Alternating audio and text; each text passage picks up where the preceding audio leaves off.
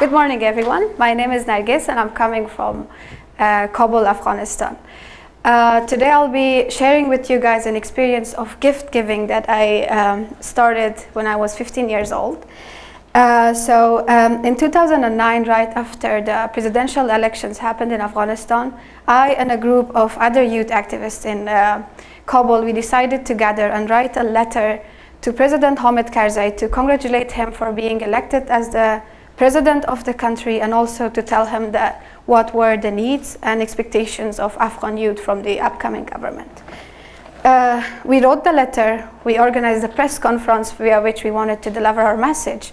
But unfortunately, at the same day when we conducted the press conference, a suicide bomber happened to blow himself, and the explosion grabbed all the attention, and nobody cared about our conference or the letter.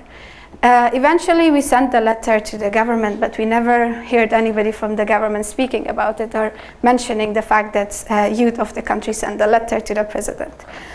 But nevertheless, the progress of writing the letter provided me with a chance to meet this great Afghan youth who were really committed to work for Afghanistan beyond the religious, ethnicity, language differences that they had. They all were there to do something good for the country, and it was a great chance for me to work with those youth, and you learn from their experiences.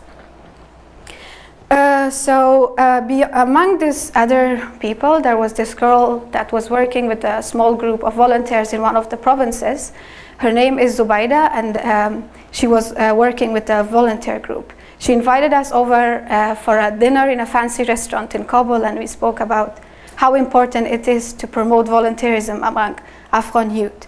So we spoke about how important it is, and how important it is that we should have a youth movement, a volunteer youth movement, which is originated from Afghans. Because most of the civil society organizations in Afghanistan are corrupted and are very project-based, and people don't trust them anymore because the one important thing that they care about is money. So we wanted to do something which was volunteer and was coming from Afghans to Afghans. So that's how we formed Hadiya, the volunteer group for social reform. Hadiya is an Arabic word, a common Arabic word between Arabs and Persians. It means gift. So our organization is a gift from Afghans to Afghans. We have 40 active members in 3 provinces of Afghanistan, where we organize different activities and events. One of the activities that we do in Afghanistan is to work to empower Afghan women. Especially, we work with women in prisons and in shelters, safe houses. So these women are being victims of violence at home and society, and they're sent to prison for no reason, basically. And we try to advocate for their legal rights as well, and we try to empower them by training them on special skills. For example, we teach them how to make handicrafts, and we bring out their products to Kabul and hold exhibitions for their products, and sell their products to people, to international community in Afghanistan, and also locals. The money that comes from the exhibitions, we send it back to these women, so once they're out of the prisons and out of shelter houses, they have some money to work with, and they have some skills that which they could go back. Because in my society, once women are in prisons, they are never accepted back in society. They think they were bad women. Because of that, they were sent to jail, and nobody cares if they did a crime or no, but they were sent to jail, so they won't accept them back in society. By this program, we want to empower them and to give them some skills, and also some money. Once they're out of the prison, they can use the money and invest something. The other program that we are working on is fighting back sexual street harassment of Afghan women. So in 2010, we organized the first walk against street harassment. In my country, people think that it's something really normal that a woman is harassed on the street, and men feel it's fun for them, they like it, they tease you, they say bad words to you, and they never care. They don't care, and they do not understand that that could be a big barrier for Afghan women to fight, to go out, or to work. So we raised the issue up and we told everybody that this is a big problem for Afghan women, because when I'm harassed on the street, the next day I wouldn't want to go back to the street, so I prefer to stay at home. And since Afghan women make 52% of the population, imagine if all these women wouldn't want to go out of their houses and work, what would happen to the society?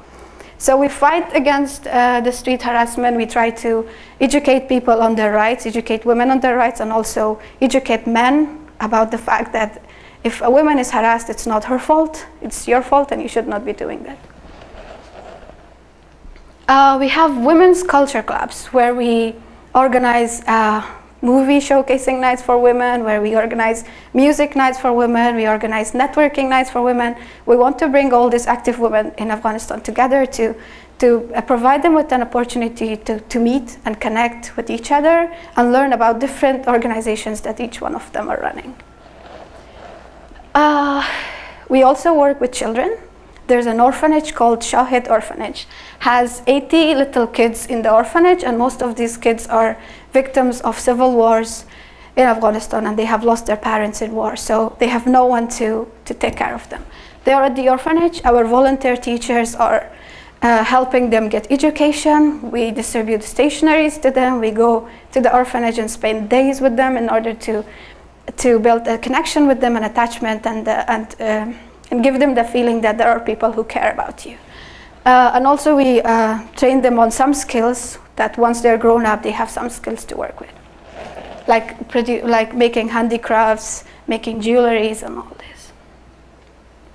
And we also work with street children.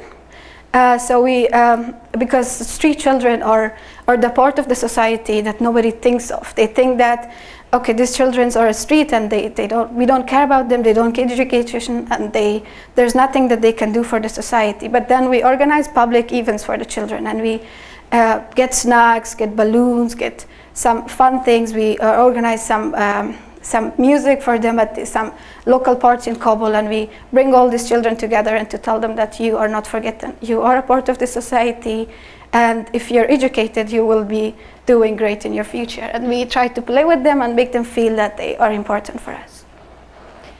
We have an environmental campaign with our organization. It's called Green and Kabul Campaign, where we invite people from the government, from international community, from different organizations, and we go out and clean the streets of Kabul, because pollution is crazy in Kabul, and we want to tell people that it's really important that you clean up your streets and keep the streets clean. And it's not always the government's responsibility to come and pick up your trash, and you're responsible for it to keep it clean and safe. So it's also a chance for different people from different organizations, like somebody from the government and somebody from the international community, to come and see how Afghan youth feel about their country when we are cleaning up the streets. We do cultural activities. We want to promote Afghan culture and arts, for which we organized a cultural festival. It's called Appreciating the Differences. So we brought people from different regions of Afghanistan to Kabul, like from north, west, south, and we told them that there are lots of common values between Afghans from different regions, and let's focus on the common values and on the common perceptions that we have against, between each other, instead of pointing out the differences and fighting for them all the time. So we provided everybody with a chance to represent their culture via their food, music, dance, the multimedia productions that they have. And the festival got a lot of attention in Afghanistan. And now we are trying to move it to one of the northern provinces and bring people from southwest to north to show them how life actually goes in north, for example. At the end, I would love to introduce you to our youngest member, who is my small brother. His name is Shahriyar, and Shahriyar is the youngest little guy participating in our Hadiya meetings every Friday, giving his opinion on what we should do for children and doing his part for shaping a new Afghanistan. Now he and his generation will be writing the fate of an Afghanistan where happiness, prosperity, and hope will change the war in the face of the country. Thank you so much.